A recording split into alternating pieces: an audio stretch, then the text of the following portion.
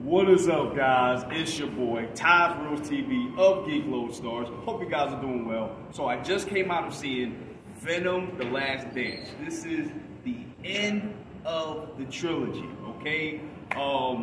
Basically, this movie is okay.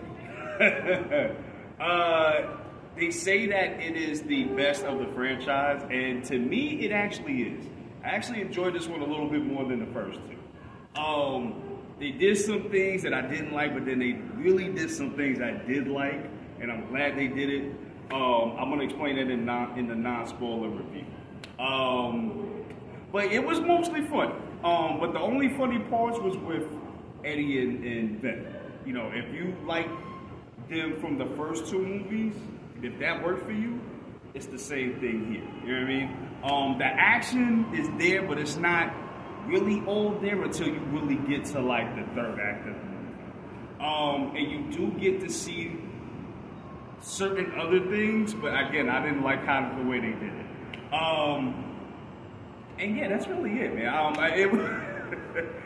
There was no like great story, you know what I'm saying?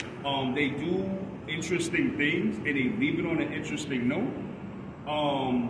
But other than that, the story was just okay. You know what I mean? And like I said, I'm gonna explain more when I get to the non-spoiler. But like I said, overall it was just okay. If you like the first two, you're gonna like this one basically. So yeah. Alright guys, so I'm gonna see you guys later. Deuces, be safe, have a good one. See y'all next time.